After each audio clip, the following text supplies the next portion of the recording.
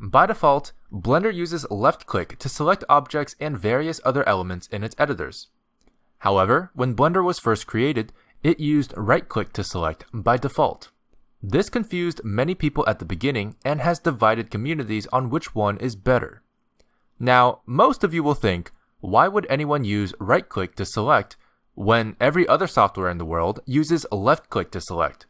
Well, there is a good reason for it actually. And I'll be spending this video trying to explain to you why many people prefer right-click select when using Blender. But before we get into that, let's go over exactly how to switch to right-click select and how that affects your key map in Blender.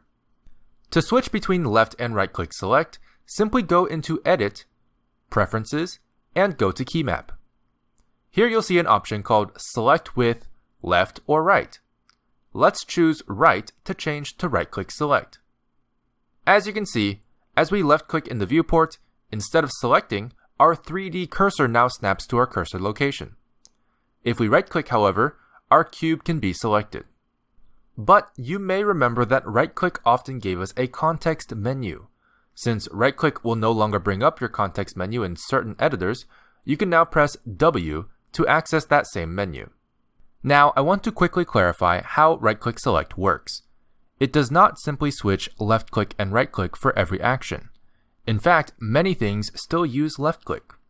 What it does is specifically take out the selection action and assign that to right-click, so that right-click will always be select.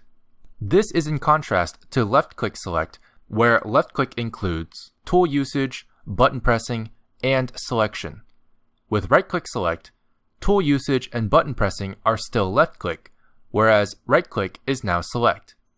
This has benefits in helping the software understand what the user's intentions are between selecting and performing an action. This is especially helpful during instances such as weight painting or texture painting.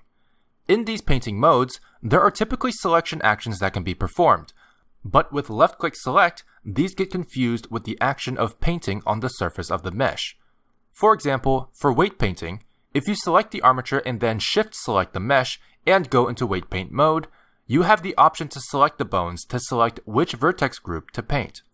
However, with left-click select, attempting to select the bones with left-click will immediately be confused for the action of painting.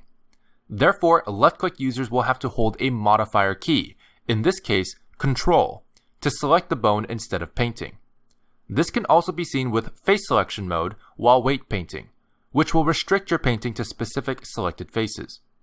This mode will also only recognize selections with left-click if you also hold Control.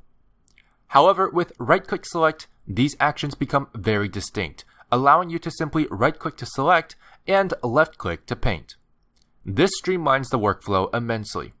The same goes for texture painting, which has a similar face selection mode but requires Alt left-click to select faces. These are just some examples, and you will find that there are many other situations and tools where separating the selection button and the action button will provide great benefits to your workflow. This is one reason to use right-click select, but let's get into the big reason why right-click select is still popular today.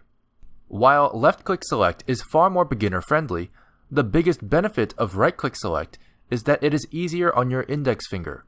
For artists, this can be a big one, as wrist injuries or repetitive stress injuries can really impact your productivity and long-term health. By using right-click to select, a large percentage of the clicks your index finger must perform is offloaded to your middle finger. This reduces the strain on your index finger significantly, especially considering how much you have to click in 3D software. For some users, this is reason enough to switch to right-click. Right-click select has a long history with Blender. In fact, you can even submit feature requests at rightclickselect.com. There are many users who swear by it, and there are many who prefer left-click select. The choice is up to you, as they both have their benefits. I hope this helps you better understand the benefits of right-click select in Blender, and I encourage you to try it out.